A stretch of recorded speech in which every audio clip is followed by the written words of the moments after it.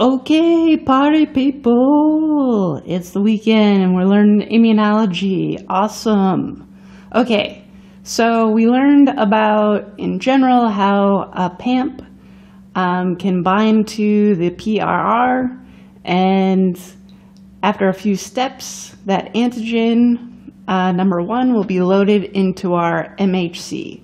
Now, there are two big classes of MHC, and the ones that are found on these antigen-presenting cells are in charge of loading up the antigen and activate helper T cells. They are called MHC class 2. So over in the corner, I have a description of class 1. Just don't pay attention to that for now. That's for later. Okay, so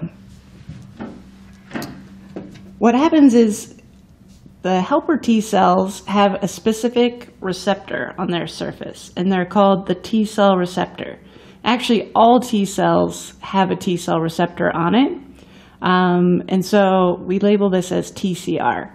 This TCR is specific for antigen number 1. So if we had antigen number 2, let's say, loaded up in the MHC class 2, we would need a different TCR and a different helper T cell. So one helper T cell, one kind of T cell receptor, which fits one pairing of antigen plus MHC class 2. Okay, so it's really important to know that once these helper T cells are activated, what they do is they're signaled to divide and say, hey, we need more of these helper T cells. But then the big thing that happens is that they release immune signals, and we call immune signals cytokines. And there are lots of different kinds of cytokines. They can do lots of different things depending on the conditions that they're activated in. So we have cytokines that can suppress the immune response, cytokines that can promote B cells and antibodies, and cytokines that can promote the killing of infected cells via the killer T cells. So it's really important to note this right here. Helper cells don't directly activate other immune cells. So when they release these cytokines, there's no binding of the helper T cell to another cell.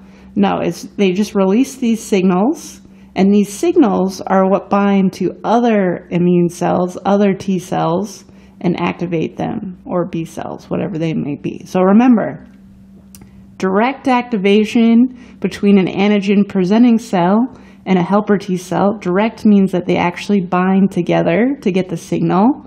Helper T cells are indirect activators of other immune cells, and they release immune signals in order to do this.